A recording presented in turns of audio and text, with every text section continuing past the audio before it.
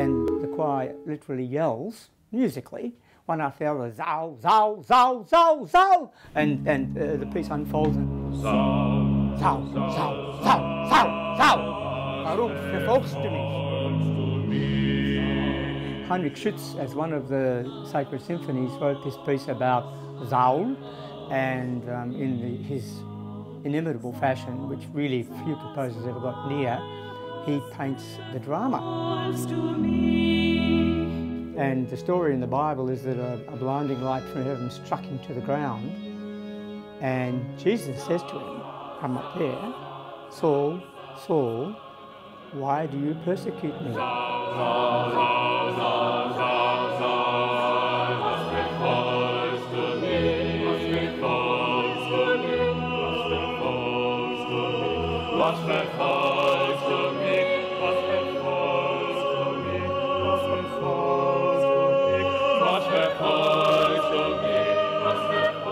I was for about 30 years working with the university choir at Ormond College in Melbourne, and I left in July 2007 and thought I'd like to go up a notch or 10, and so I got together 18 of the best singers of the last 10 years of that choir and started the Australian Chamber Choir. The idea was to perform the great works for the last 500 years. Of course, central to that is the music of Bach, J.S. Bach that is, there are many Bachs. And Australian contemporary music was, from the outset, very important. I'd already done about 80 first performances with the college choir, but I wanted to put together a choir that could do that rather better. We've been away 3 times in this 4 years, mostly Germany, Poland, Denmark, Italy, and we finished up in July this year in Paris. The tours range from between 15 and 20 concerts. It's fairly intensive, all done within a month. And we sing, as I say, works from the old masters, but most importantly, contemporary Australian music. It's pretty difficult for me to do a concert without Bach. This particular one is Komm, Jesu komm, come, Jesus come, and it's someone welcoming death. And the words are, my strength is gone, and my spirit wanes evermore, evermore. And then in the chorale at the end, as always, he expresses his faith in the afterlife. So yeah, Komm, Jesu komm, it's just Bach, and there is nothing like Bach.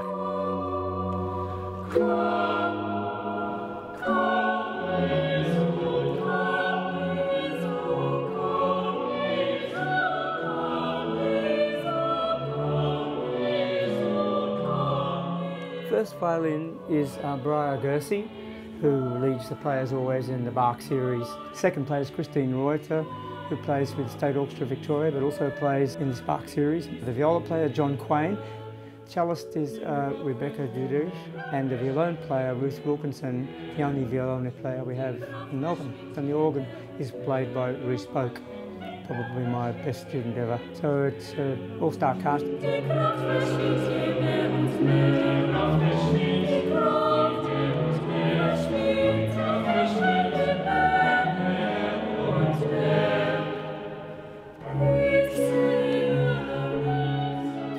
The title, can't say it in Russian, is Legend, and the subtitle is The Crown of Roses.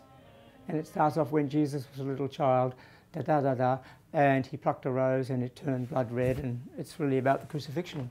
It's quite short, maybe 2.5 minutes, but very, very beautiful. When Jesus Christ was yet a child, he had a garden small and wild, wherein he cherished roses fair, and wove them into garlands there. Now, I'm putting an argument against my translation here because it should be sung in Russian. Anyway, at the end they sing, then of the thorns they made a crown, and with rough fingers pressed it down till on his forehead fair and young red drops of blood like roses sprung. It's very, very...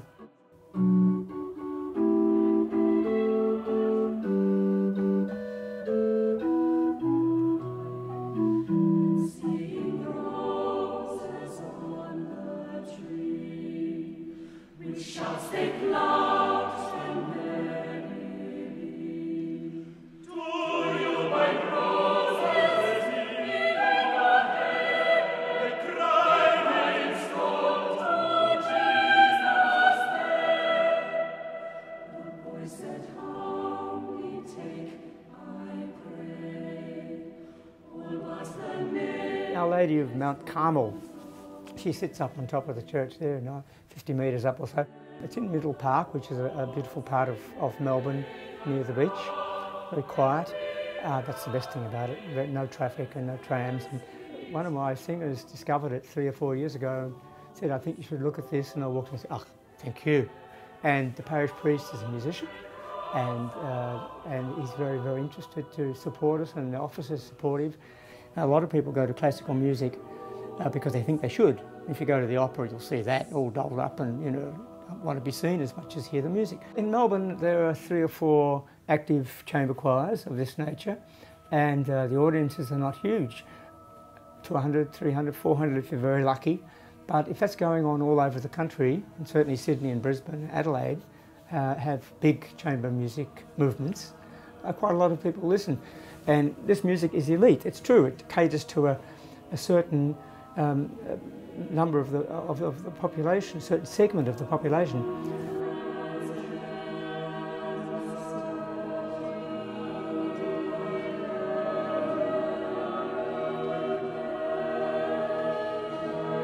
This particular piece is called Epic. It's a piece by Christine McComb, Melbourne composer. It's written on poetry by Birago Diop and by herself, and it's all about childbirth and bringing a child up. 4 verses. A child is born, a shell is cracked, a skin is shed, a journey begins, an epic of love. And I get goose pimples when I read it. I've got them now. Listen to things more than beings, hear the voice of fire, hear the voice of water, we jump. The dead are never gone, they are in the shadow that grows lighter, they are in a woman's breast and in the glowing ember, they are in the cry of a child. This is from Birago Diop, and she writes, an epic journey, unwritten destiny, an unknowable truth, a transformative love.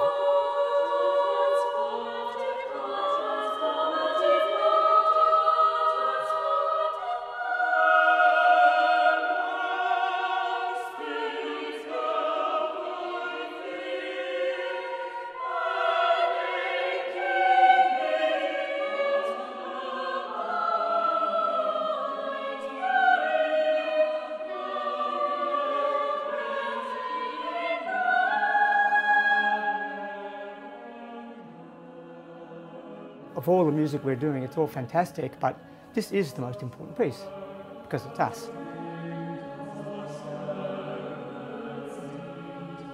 We have settled on 6 sopranos, 4 altos, 4 tenors, and 4 basses. And when you split that in half, it's 3-2-2-2, and it works very well.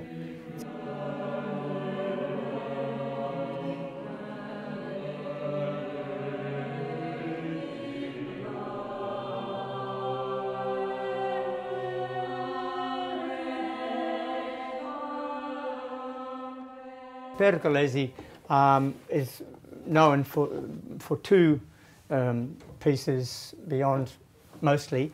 One is the Stabat Mater, and the second one is this Magnificat. It starts off with the basses.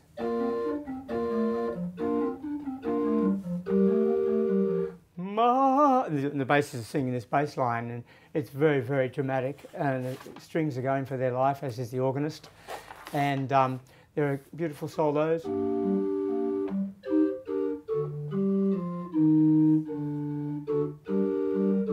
That's the Et Misericordia, soprano and alto solo, and it's a ripper.